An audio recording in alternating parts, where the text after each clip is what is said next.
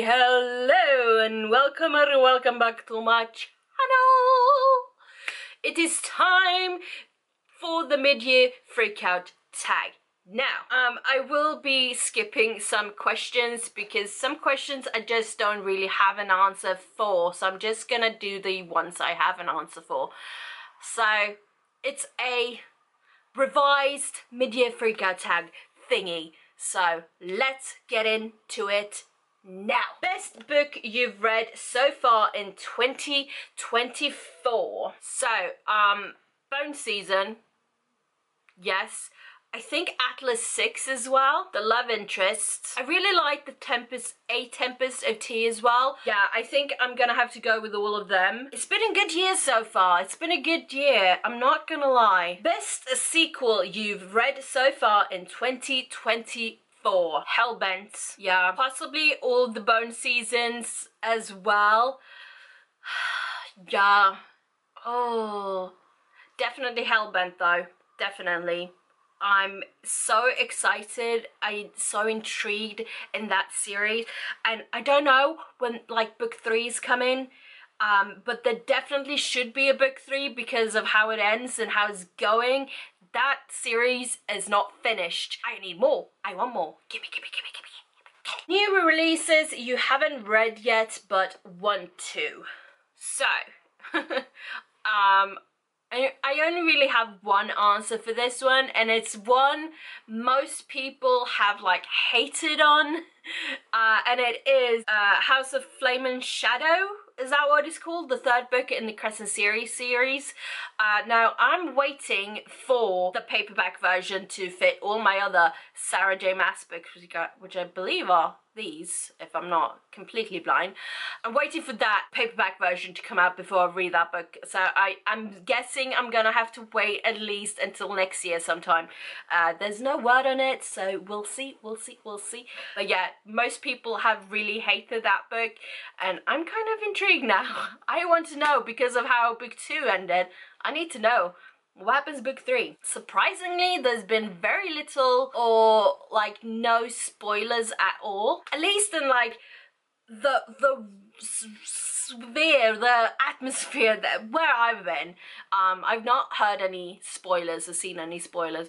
Although I guess most of that goes on TikTok, so possibly how I've been managing not to be spoiled, because I'm not really on TikTok. I go on TikTok every now and again and I post a video of my cats.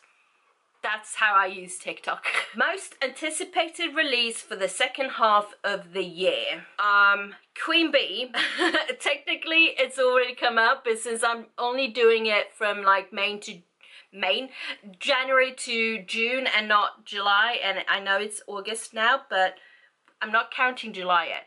And yes, I have it. I have the book right here. I've not unboxed it yet. Also, very excited about book 3 in the Luminary series. What's it called? The Whispering Nights. But I don't think it's coming out until November, and I'm kind of hooked on that series, so it's a problem. It's a problem. I'm also very excited about Lindsay Kelk's The Bell Witches. Yes! So, there's so many more books, honestly, but those are kind of the main ones. Biggest surprise. The Luminaries have been the biggest surprise, because that was, I picked up that book just very randomly. It's not really a cover that I would normally gravitate towards, especially with, well, the skull on the front. But then it turned out to be something very mysterious, magical, supernatural, all the kind of things I like. So I got sucked in, and yeah, happy surprise. Book that made you cry. So I think I've only properly cried, let's see, Cats We Meet Along the Way. I think I sobbed in that one. And Guard Your Hearts. I think those are the 2 books that made me cry. I don't think I've properly cried a lot this year. I haven't read a Page Toon book yet, I think. Possibly, so No, I haven't read a page turn book yet, and I do believe that's gonna make me cry, possibly. I always cry at page turn books. Usually happy tears, but sometimes like, why? Book that made you happy. That has got to be Love Me Do by Lindsay Kelk. That was just cuteness, overload, and laughs. Yeah. What books do you need to read by the end of the year?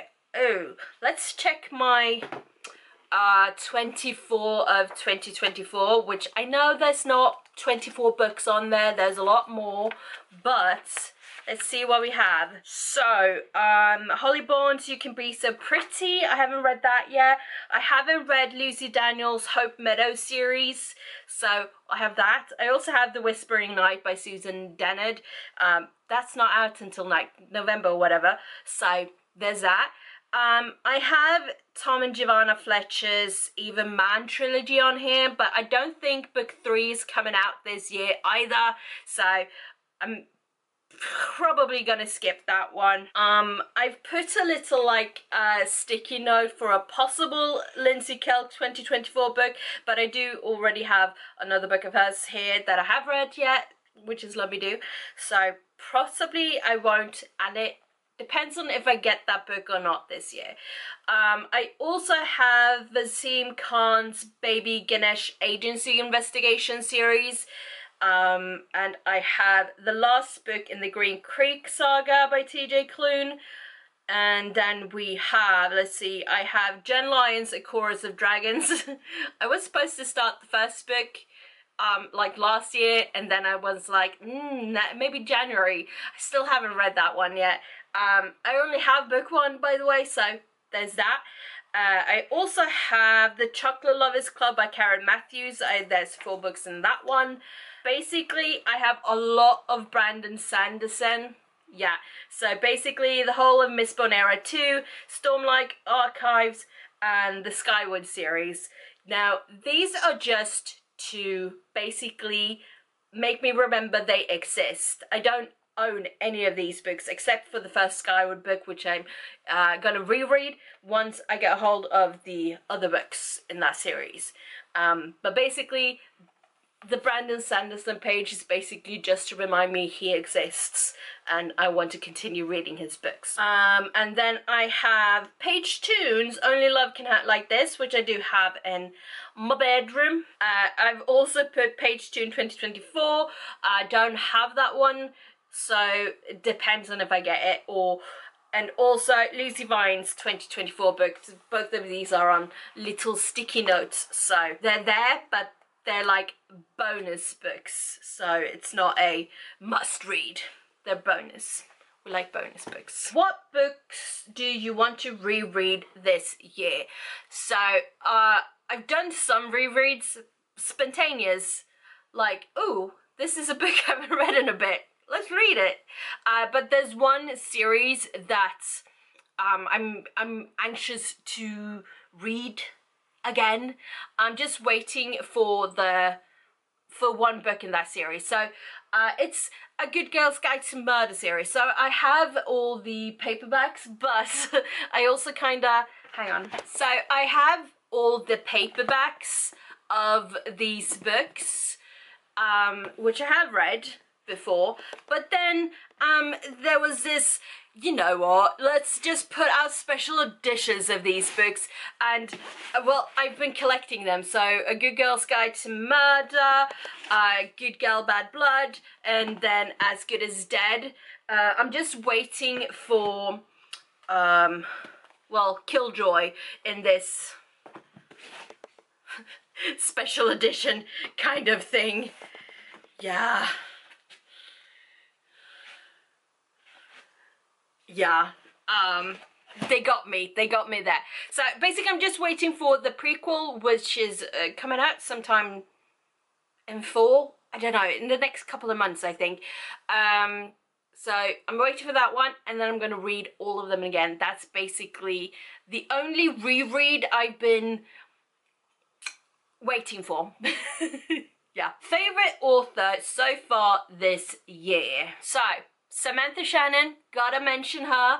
I may be slightly in love with her right now because of the bonus season. So you know. Also, Olivia Blake. Not so much. I mean, I've read previous books by her, but Atlas 6 kind of really dragged me in to Olivia Blake love.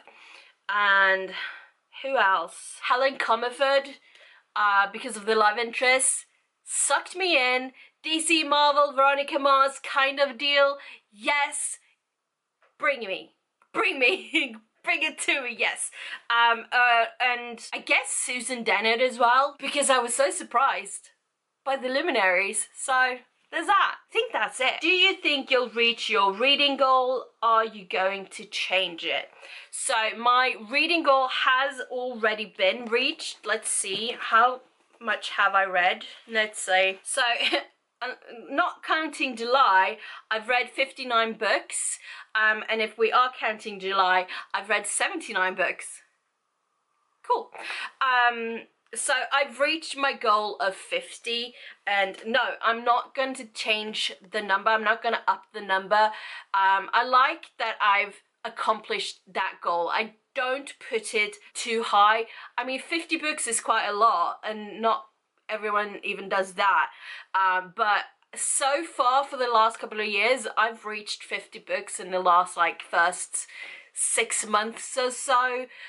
So I feel like that is a very reachable goal for me, and that's the only reason I put 50. If I were to put like 1, I would feel like I was cheating, and so I put 50 because of that. So yes, and no, I'm not gonna up it. I'm just gonna leave it at that and just continue reading and having fun with the whole thing. So yeah, there's that. And that was my kind of a revised mid-year freakout tag-ish for this year. And yeah, thank you so much for watching. I shall see you all next time. Take care. Oh, bye-bye.